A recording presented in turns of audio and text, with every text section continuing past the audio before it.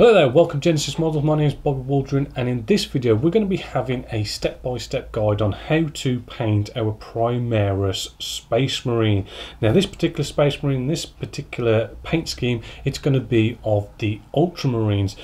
So with this painting tutorial, it's going to be in a tactical painting style, not actually going off and doing like a golden demon. It's all about trying to get the quickest, easiest, but still very effective paint scheme for your miniature. So to start off, we want to prime this up. So I'm going to go off and get a product for that. And the product I'm going to be using is Ammo by Mig Jimenez's Surface Primer. Now this is a waterborne polymer, really good for priming. It's not just a case of it's just a paint, it's actually got that polymer in there, which it makes it really good for all your spraying and all that and painting that you do after it. Now when it comes to spraying and miniatures, I know a lot of you don't really have an airbrush.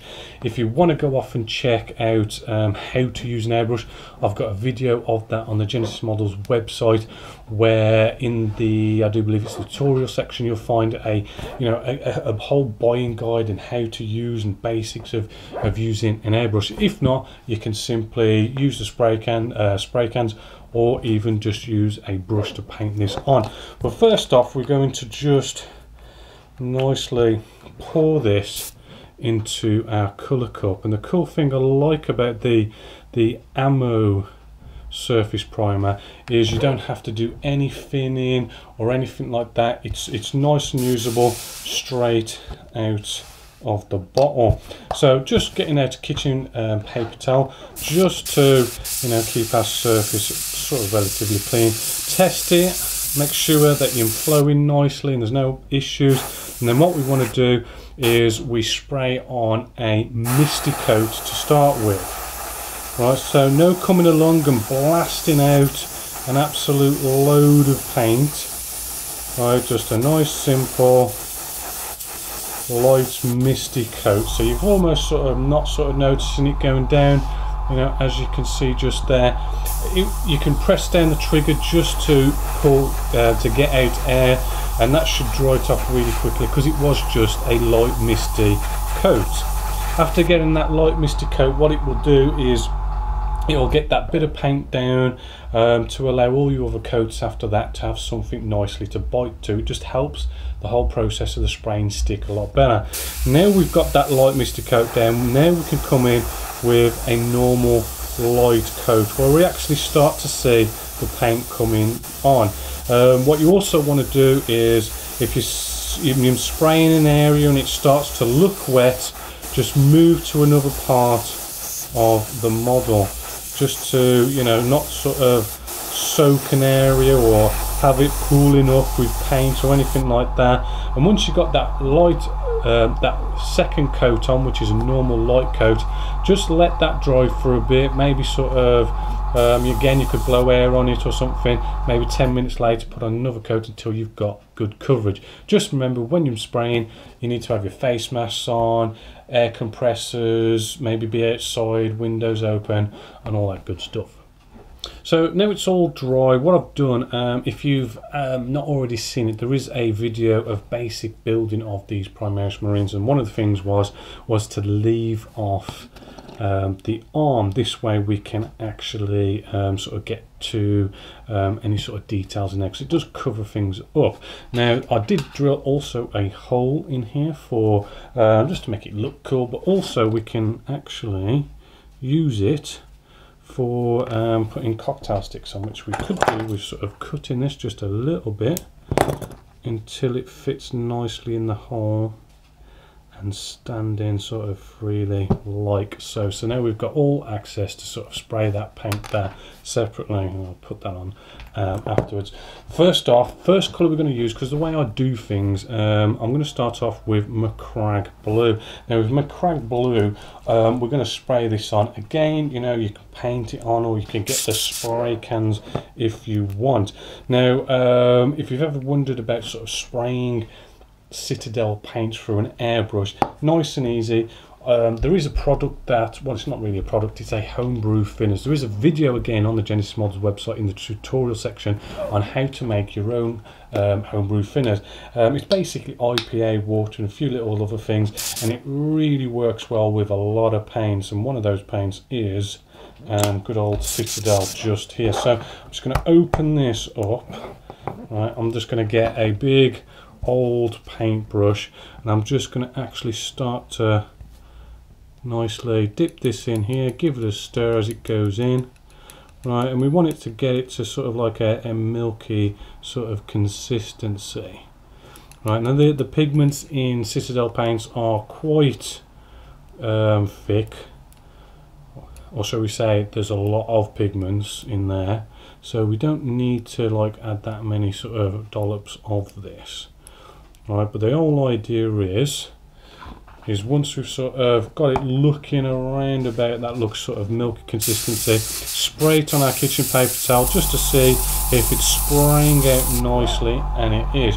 So then, as we did just the same as with the primer, right, we're just going to now do a light misty coat to start off with, right, so that you almost don't even notice that it's the colours going down. It's just very faint, misty, very, very light all over the miniature, and just let that sit, and we can just press down for air again, let it dry off. It should dry really quickly because it is just a light misty coat, and it allows our further coats that we're going to put on now to be able to stick a lot better and nicer. So we can now put on a normal light coat again. When you start seeing it getting maybe a bit too wet, right, you want to quickly move along, and you do need to come in from all different angles with this, because I mean there's all sorts of areas we want to and need to get to, right. And then you can cut to where and just sort of let that dry off for maybe 5 or 10 minutes, and then keep on whacking on a light coat until you've got good coverage. So we've got our nice base colour all nice sprayed on and nice and dry. What we're going to do now is we're actually going to start doing the highlights straight away. And what I want to do, because it's supposed to be tactical painting, we're not going to go off and do loads of different colours and transitions and all this going into loads and loads of highlights and loads of hours of work. We're going to keep this really nice and simple. We're going to come along with Citadel's dry blue just here, and it's just going to make this so much more easier. Now when it comes to dry brushing, there is a right way and a sort of a wrong way of doing it. I mean, when we get our dry brush and we sort of dip it into here, because the paint's kind of nice and dry, it does sort of, you know, get the bristles on the brush being already sort of in a dry brush kind of consistency, and it's just an easier way of getting that effect a bit more quicker. Now what you got to remember is, if you've got too much paint on your brush, you're going to end up just having loads of sort of brush strokes, and at the same time how you apply it is going to determine, you know, how good this is going to look. So what I'm going to do is I'm not going to fill my brush full of paint, right, and then I'm just not going to go all over it, because, you know, it doesn't give you that good effect. What we want to do is we actually want to target this really sort of nice and properly. So for instance, any sort of raised edges, right, as you can see, I'm actually, you know, going one way, brushing across one way. I'm not going this way and that way, it's just one way, and sort of finding those edges and sort of taking your brush along there in what would be the best way to get a nice highlight, like so. Right, so again, you don't have to be going, you just sort of give it that nice brush where it is, and sort of have that really good sort of targeted highlight. And as you can see already, I've already sort of highlighted those areas up rather nicely actually. Now because we're doing this first, It doesn't, so I mean, you want to be as neat as possible, but we're going to be putting all sorts of gloss coats and everything on top of this, so it will sort of blend things in if you sort of maybe make it a little bit of a mistake here and there or something. Also, because we're going to be putting gloss coats on this, it's going to sort of slightly dull back our highlights just here with the dry brush, so maybe just sort of dry brush this maybe a little bit more intense than you want it to be, knowing that with everything that that's gonna come later, this is gonna sort of, it's gonna be knocked back. So go a bit more intense, so later on it gets knocked back with all the gloss coats and you just get it just as you want it. You kind of need a bit of experience with that, but you should sort of be alright if you just kind of take it that little bit further than you normally would.